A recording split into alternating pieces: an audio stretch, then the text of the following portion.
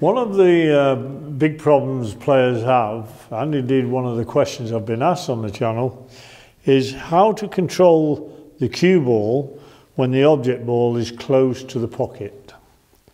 Well, let me first of all say it is quite tricky actually, even for the better player. One of the things that happens if we are so close that we can choose which side of the pocket we can pop the object ball is we have the privilege of hitting the object ball quite thin. We will get plenty of movement on the cue ball. Equally, if we hit it thickly to pot the ball and we've got topspin on this cue ball, what tends to happen, it hits the cushion, rebounds, but because it's still got a portion of that topspin on, it wants to go back towards the cushion. That is what some professionals prefer to play, and it's described as the banana shot. If you play the shot with drag, then what we've got is a certain amount of drag on the cue ball.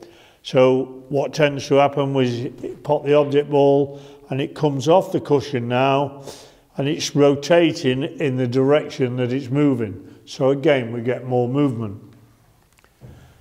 Just to try and demonstrate these scenarios, what I'll do is I'll play each shot. What we've got here, I've got the red very close to the pocket, so obviously I can pinch a little bit of the pocket, and if I hit that red ball very thin, it will have very little effect on the cue ball. So if I wanted to play, for example, for the blue, hitting the red nice and thin, and I'll get plenty of movement on the white ball.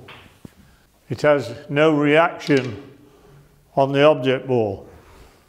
In this next example, I'm hitting the object ball quite thickly with topspin. This is what the professionals call the banana shot. And here the topspin will react against the direction it's moving, and we stay down at the top end of the table. And in that you can even get enough topspin on to make it hit the cushion a second time and come back off that cushion for position. The last one, what I'm going to do is play it with backspin or drag from there. So with drag on the ball,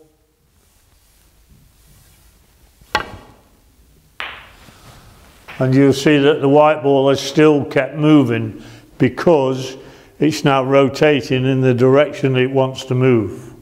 How far, to be perfectly honest, only experience will teach you. If we hit it thickly, we've got topspin on, it hits the red, it's still got topspin on as it comes off the cushion, rebounds, but then stays there. The physicists amongst you may be able to give a more detailed explanation as to what's happening here, but basically the forward momentum of the cue ball is restricted, but the topspin is retained. In the other one where we hit it thinly, it has no reaction and we can come quite a long distance away. The real problem is when people try to use power to get the white ball to move.